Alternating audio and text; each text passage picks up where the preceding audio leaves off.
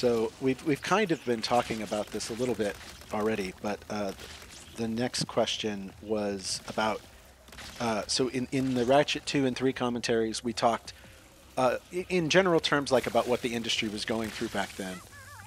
You know, like I think by the end we were talking about the effect that mobile had on the industry or social games. So what is the state of the industry nowadays? Like, what kind of new struggles have come up and what kind of old struggles? And we talked a bit about it from, you know, a technology and games getting more complicated. But is there something else in that vein that you think is worth mentioning?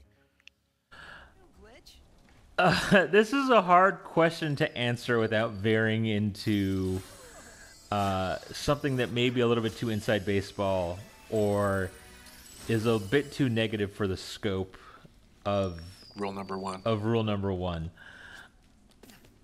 I mean, I think it's hard for me to get into a lot of the stuff that I want to get into. That's fine. But you don't need to get into it because rule number one exists for a reason. Yeah, I will say I think the biggest struggles right now, in terms of what the game industry is facing, and this alludes to what we were talking about on before, is budgets are getting bigger and bigger, and games are getting more and more expensive to make. And a lot of people, and I'm kind of with them, seem to think that this is kind of an unsustainable path that we're on. Like, eventually, the budgets are going to get so big and the games are going to get so big that at some point something's going to have to happen to sort of fix sort of what's going on. And I think the biggest struggle I think that games face right now is figuring out how to manage teams and how to manage people and make things better and more sustainable for as these games get bigger and bigger. I think that's the biggest struggle that games face right now. And you can see this sort of playing out in the way a lot of studios are sort of reckoning with, and again, I'm not going to call any out by name, obviously, but a lot of studios are reckoning with this idea of how do we manage our teams? How do we put this together? And how do we continue, you know, to make games in a way that's ethical and where everybody is treated fairly? And I think that's sort of one of the biggest struggles that we're facing right now in the games industry that needs to be addressed as things are going on. Right, because the more sustainable it is, and the better that people are treated, the more ability we have to make these incredibly large things. Because there's not a lot of people who can finance a huge AAA game, you know, like, and so it means that there'll be a lot of consolidation, you know. Right. We need more and more people to make some large game, so a higher percentage of the number of people working in games are working at fewer places than they used to, I guess. Right. Because those are the places that can afford to make giant games. Right. But there's also, you know, a lot of smaller ventures than there used to be. A lot of places that are trying new experiments in that vein, trying to different structures for management and for scheduling and for creating teams that, you know, can make games of high quality for a long period of time. So there are some experiments and gains being made in there, but I agree that it's probably one of the biggest struggles right now is just figuring out how to, in this era where things are getting more complicated and more expensive to make, how do you handle that? And I don't have an answer to that. If I did, I probably could sell it and make a bunch of money. Right. But there's also that, like, just from a individual contributor's standpoint, there's a lot of specialization now that there didn't used to be, and that's great because the more people that can specialize in something, the better that individual feature is going to be. And so we're seeing a lot of people who really dive deep on one topic that we didn't used to before. Because it used to be you had to wear a bunch of hats because, I'm not talking about any of the games I worked on, but maybe in like the pre PlayStation era, you only had $100,000 to make a game on, $30,000 to make a game on, whatever, right? You could pay in the really early days. You could pay one programmer for 6 months, right? So specialization wasn't something that the industry really needed until further along, where when we started, programmers and designers had already sort of broken out into a different specialization. Instead of every programmer needing to be a designer, every artist needing to also know how to code. And so nowadays we have people who know the coolest things, right? Like we have people who are experts in usability, right? Accessibility. We have people who are experts in tons of different business models, right? We have economists working on games. We have there's just tech artists, which wasn't really a thing that we had on the PlayStation 2. Just all of these individual little specialties that people have gotten better at. And it's not like necessarily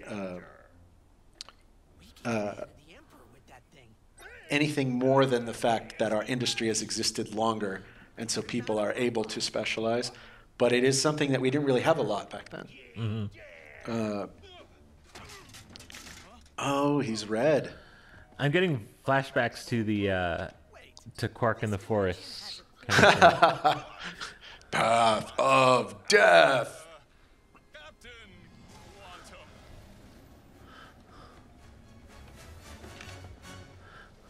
Murderer. No, it's me.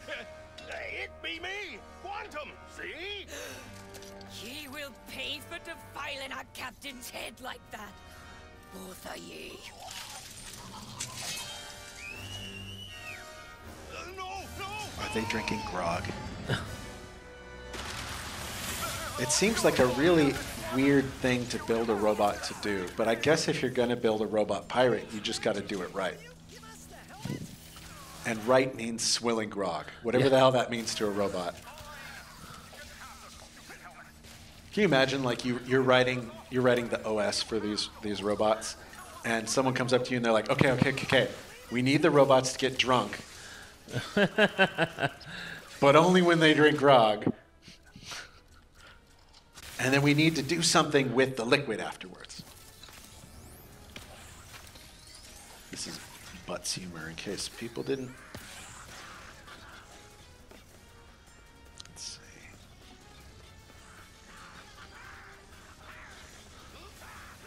So this one's a two-parter. Okay. So the first part is, do you have ideas you'd want to see in a future Ratchet and Clank game? And the second one is, what was the tech Naughty Dog gave us, and how did it help? I think I'll go on the first one. So I haven't played much further than this in this game, so they might have actually already done this. And it seems like they're going forward with it, and I love it. Is what I wanted was, I wanted the plumber to be Doctor Who. I want there to be a multiverse of Ratchets, different rivets and ratchets and all other things out there. But the plumber I wanted to be one constant. And he travels the multiverse through sewer pipes. And it sounds like we might be going in that direction, which would make me very happy. In terms of features, though, I don't know. My favorite feature that they've had was the upgrade system they used for this and future and not Kraken Time, the 2016 game, where you get the you have the hex grids and you upgrade them that way. But they did it, so I can't really ask for that again. So I don't know. What about you? Any features you'd like to see, or directions, or ideas? Yeah, it's a tough question because I've kind of left my thinking about Ratchet and Clank days behind me. I was thinking that too, but I didn't say it. So it's a tough question. I don't really give a lot of thought into how to improve Ratchet and Clank, just because I like what they're doing, and it's, I don't see a lot of value in saying like, oh, here's what I would do different, because it's ultimately meaningless to make those kind of things. But if I'm on the spot and I have to think of some stuff, Which you are. Yeah, it's difficult to say. More spherical worlds with trains on them. I will say, you know what I would like to see? I would like to see Insomniac take another stab at a multiplayer combat game. Ratchet and Clank style. Yeah, so I mean, maybe I'm not saying bring back the old Up Your Arsenal multiplayer, but I feel like multiplayer shooters, there's a good variety. Well, so there's a possibility for a lot of variety. Unfortunately, a lot of them have just sort of devolved into things like battle royales and that kind of stuff. But doing a battle royale with Ratchet and Clank weapons would actually be kind of fun. That would. Doing another kind of, I feel like there's a lot of room to really innovate in the multiplayer space when you deal with a lot of the big bombastic stuff that exists in the Ratchet and Clank sort of world that you don't see in other games. And traversal also being an important part of it. Yeah. I don't know if this is an unpopular opinion or not, but I really love that Splatoon was out there doing something different in the multiplayer shooter sort of space, right? It was really popular. Splatoon was super popular. So the idea of like going out and painting all that kind of stuff, there's room for doing sort of weird, interesting stuff out there that I think not a lot of multiplayer games are really doing. And I think Insomniac has a lot of potential. Oh, I shouldn't have let go of the button. I think Insomniac has a lot of potential to do something really cool and fun in the multiplayer space. So it wouldn't be a specific feature request, but it's definitely something I would like to see from Insomniac, because it's been a little while since they've done multiplayer sort of things. And I think the team that they have is super talented and super capable of doing something really interesting there. So that's, if I had to say what I would love to see Insomniac do, rather than have specific feature requests, I'd love to see them put their talents towards something like that. I'd like to see specifically a Ratchet take on something like a battle royale, just because the weapons variety. Like if you look at Fortnite, right? Like one of their big things is how different and varied everything is. Or if you look at Warzone, right? Like all the different possible weapon combinations. Like Ratchet is sort of built to have a whole bunch of different weapons and have a whole bunch of different ways of moving, and to have, like, it would be really cool, I think, to see that. That being said, I would not want to be the person that has to go to Insomniac and say, for the next game, let's just add some multiplayer. I wouldn't want to be necessarily responsible for figuring out how to do any of that stuff I mentioned. Yeah. Not because it's impossible, or it's just like it sounds really hard. Yeah. And that's usually the case with actually, that brings up a thing for me. One of the reasons why this question would be so hard for me to answer is that coming up with what features should go in the game has never really been my job. Like, my job has more been, okay, here's the features, how do we make them?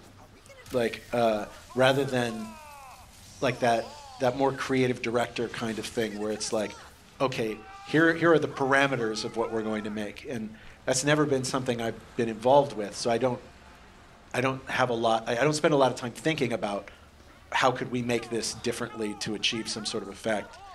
It's more like, how do we execute on what we're trying to do, if that makes sense. Right. So it's not a question that comes naturally to me. I don't spend a lot of time thinking about that, but there are a lot of people who do spend a lot of time thinking about that. Various director roles, various producer roles.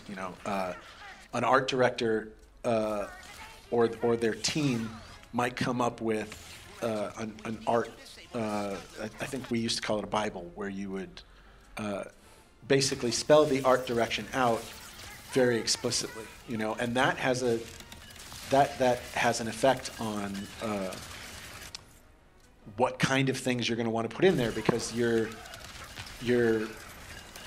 like in Ratchet and Clank, it makes perfect sense to have an elevator that's a circle with a rocket under it that you could put in the middle of a grassy field, and no one would bat an eye at that. It's just like, oh yeah, there's a giant floaty platform in the middle of this grassy field. But not every creative agenda supports that kind of thing, right? Right. And so you're deciding, like what we were talking about before, on tone, but also every department that's contributing is also figuring out how to do that, and that's going to contribute to that overall idea of what is it that this game is going to do that's new and exciting and innovative.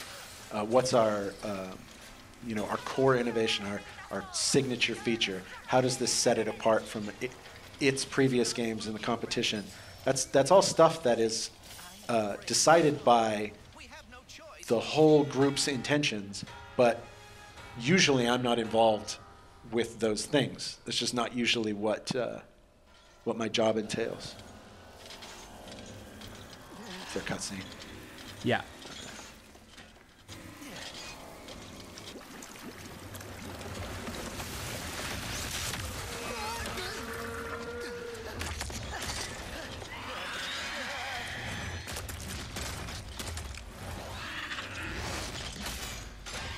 Oh no.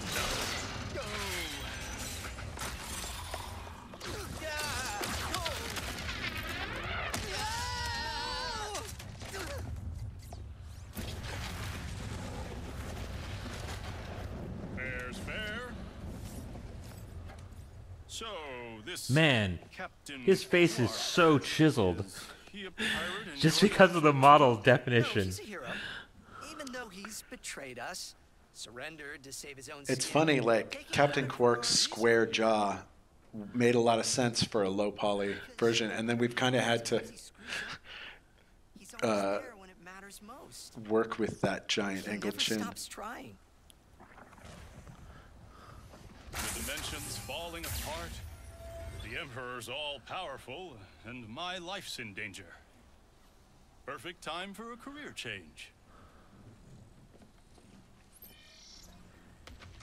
And there you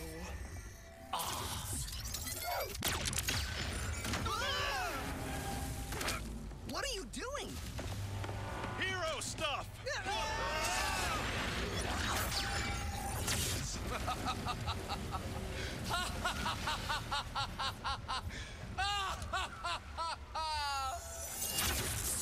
Man, Emperor Nefarious is scary.